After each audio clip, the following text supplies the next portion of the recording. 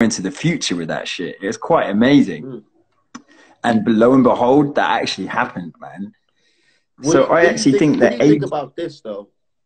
So Nick Asbury, Fury's former sparring partner, he said that a fighter that AJ is really cool with, like I think he's one of AJ's fighters. He was in that training camp where he found the gloves, and he said right then and there, the guy in sparring called AJ and told AJ about the whole glove thing. And AJ recently on his Snapchat, I wouldn't say recently, about a couple months ago, 2 months ago, he posted an old clip of a video of a boxing historian talking about the way people cheats by glove tampering. And then he says, even if he cheats, I'ma still knock him down. That's what AJ says. Do you think that AJ honestly knows that Fury cheated?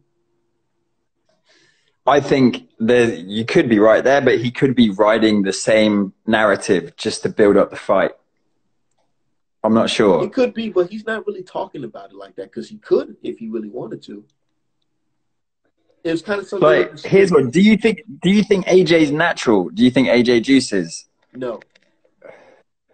Really? I don't think he juices because he's Nigerian. And there's all these rumors, though, man, in the UK that he got a therapeutic exemption because when he was a bodybuilder in jail, he got on the juice and he fucked up his fucking natural testosterone levels, and he gets a TUE to have normal testosterone levels again because he was just a street guy that wanted to get big and buff, and he fucked his natural testosterone up. I've never heard that. Dillian White called him out on an interview, and then they took the interview down. They deleted it from YouTube. And you know what? I did hear that before. What you just said. I heard that that Dillian White was barking at him and saying, because Dillian White knows AJ from way back in the day. What I know. He beat him. He beat him as an amateur, man. He beat him as an amateur. So for him to see AJ get that big and that strong, I feel like he did know something that we may not know.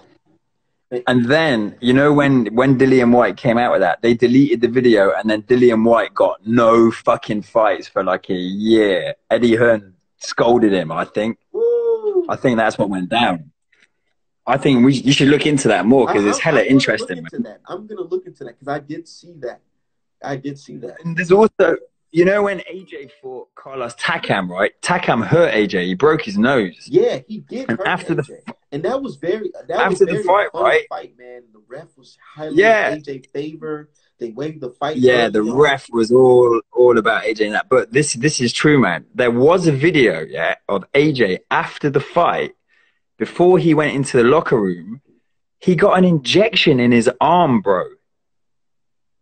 He got caught on camera getting an injection on his arm, and then they deleted the last footage of like the last few seconds of the fight. When they do the highlights the next day and they polish it up all nice, they deleted that bit. But there was a thread on YouTube about it saying that after the Takam fight, AJ is seen getting an injection. It's really fucking weird.